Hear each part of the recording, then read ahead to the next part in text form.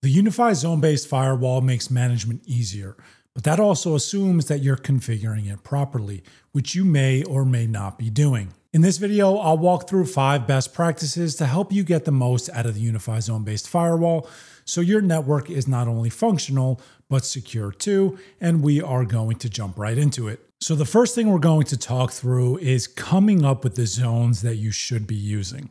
Now, there's not necessarily a right or wrong way to do this, and just about everybody that's watching this video will probably do it slightly differently.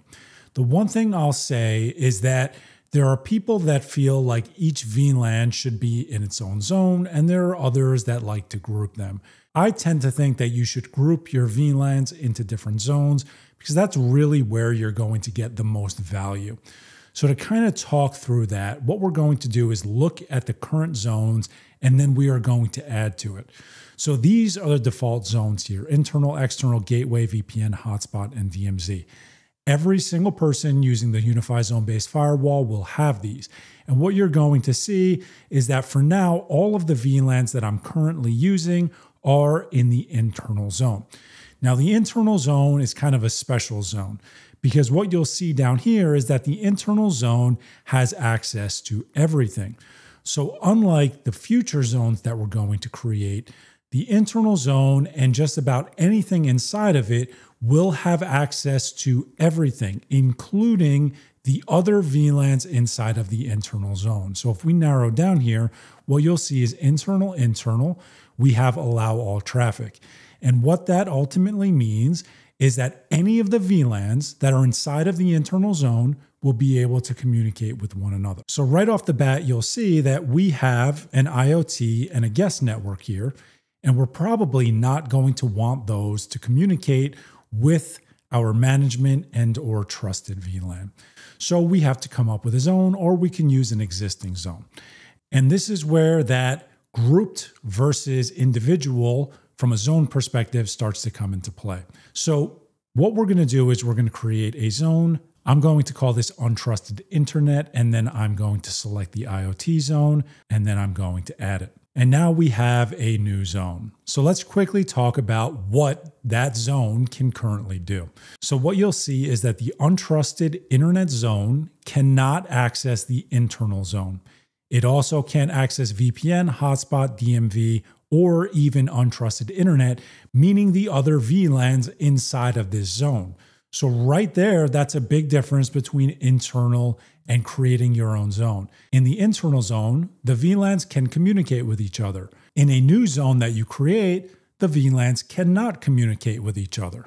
And that fact right there is the reason why I like to create zones where I can group multiple VLANs rather than creating one zone for each VLAN. And the real reason is because even if you have multiple VLANs inside of that zone, they will not be able to communicate with each other unless you explicitly allow it. So now that we know how the internal zone differs from any of the new zones that you create, what should be in the internal zone? Well, for me, the way I've always done it is that any of the VLANs that you trust should be inside of the internal zone, but you don't necessarily have to do that. If you don't want to use the internal zone at all, you don't have to. But the internal zone is kind of powerful from a perspective that anything that you put inside of it is for the most part going to have access to everything else. The only exception being that it will not have access to any of the new zones that you create. So those are really the first 2 lessons that we're learning here. The internal zone and any zones you create are going to function very, very differently. And the zones you create, specifically the VLANs inside of them, will not be able to communicate with one another. And that is the reason why I like to group VLANs as opposed to basically creating an individual zone for each VLAN. So now with that out of the way, what is the way that you should use zones?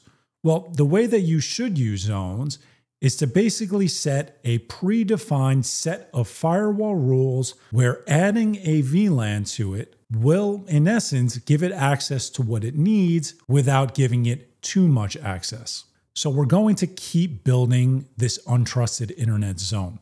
So we have untrusted internet. We do not want it to communicate with anything inside of the internal zone. But what we do want it to communicate with is the internet. We also want it to communicate with the gateway. This is going to be for things like DNS. So we need it to communicate with the gateway, though you can limit access down, which we'll talk about later. But just about everything else, it should not be able to communicate with. So now let's say I come in and I create a new VLAN, a surveillance VLAN. We're going to put it in the untrusted internet zone, and then we're going to add it. And if we go back to the zone-based firewall, what you'll see is that the surveillance VLAN will now assume the same access as the IoT VLAN, but it will not be able to communicate with the IoT VLAN. So if you're somebody that has a few different VLANs that you basically just don't want them to communicate with each other, you don't want them to communicate with your trusted VLAN, you might realistically only have to create one zone, or you could even use the DMZ zone, but DMZ zone you might want to save in case you ever want to expose anything to the external internet. But that one zone will ultimately do what we need. So now that we created this zone, why didn't I put the guest VLAN in that zone? The Hotspot VLAN is really designed for guest networks.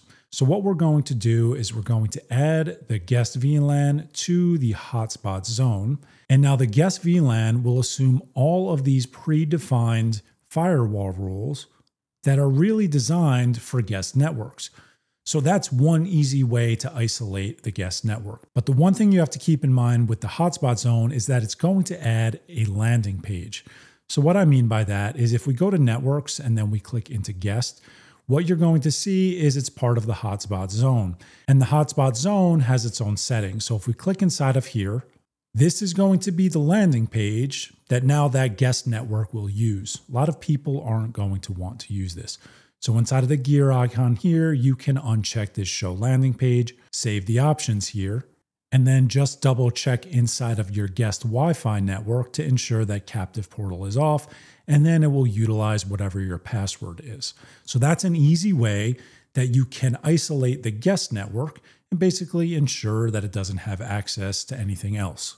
So now that we have our VLANs exactly where we want them to be, we can start to create firewall rules. So what we're going to do is we're going to allow the trusted network to communicate with the IoT network and the surveillance network as well.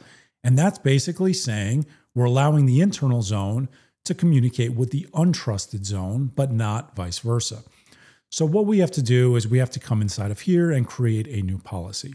And there's a few important things that you have to be aware of when you're doing this. So if you give the firewall rule a name, what you'll see is that you're selecting a source zone and a destination zone. So we know the destination zone is untrusted.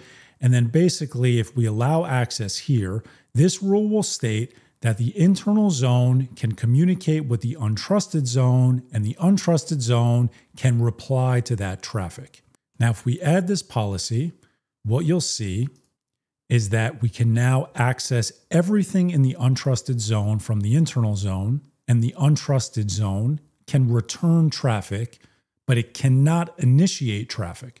So it can't create a new connection to the internal zone, but it can reply to that traffic. Now, I really want to highlight what we just did, because that's the power of the zone-based firewall. We created a firewall rule from zone to zone. We did not create a firewall rule from VLAN to zone.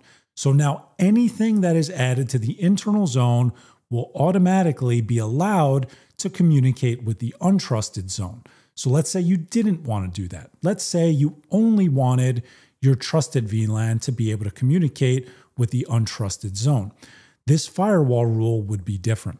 We wouldn't allow any VLANs from the internal zone. We would allow an individual network from the internal zone.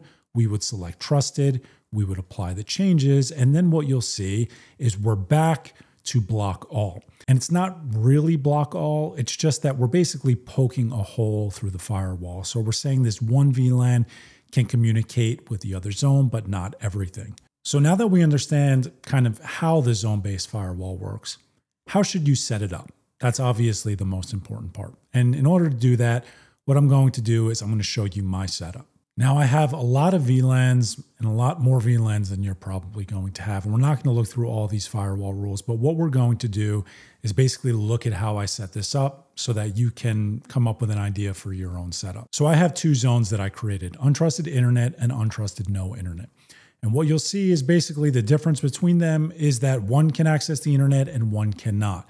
So if we click into untrusted no internet and then we go to external here, what you'll see is that I'm blocking internet access and then I allow a few specific devices to access the internet. But anything that is added to this zone by default will not be able to communicate with the internet. It also will not be able to communicate with just about anything else. It won't be able to communicate with the internal zone. It won't be able to communicate with any of the other zones as well. I do the exact same thing for untrusted internet. The only difference is it can communicate with the internet. I do block a few devices, but overall, that's the main difference between both of them. Now, inside of the gateway, I basically have individual firewall rules to block specific ports. So I'm blocking ports 80, 443, and 22 on the gateway. So I'm basically saying anything that is added to this zone cannot communicate with the UDM itself either. In my opinion, these two zones will accomplish 95 to 98% of people's requirements. You're either going to be untrusted and not be able to communicate with anything other than the internet, or you're going to be untrusted and not be able to communicate with anything, and you will not be able to communicate with the internet either. What this allows me to do is go in and create a new VLAN, add it to one of my zones, and realistically not really have to create any other firewall rules. Now, there's obviously a lot more to creating firewall rules, and they're going to be highly specific to you. But the reason I created this video is because there's many different approaches that I've seen people try and follow. And just because I don't necessarily implement individual zones doesn't mean that you shouldn't. But it does mean that you should fully think through exactly why you're doing what you're doing. Try and consolidate zones where you can, because it will save you in the long run. And overall, get to a point where you can manage your network securely and easier for the future. So I hope you got some value out of this video. If you have any questions, please leave those in the comments. But other than that, if you made it this far, thank you very much for watching. I'll see you guys next time.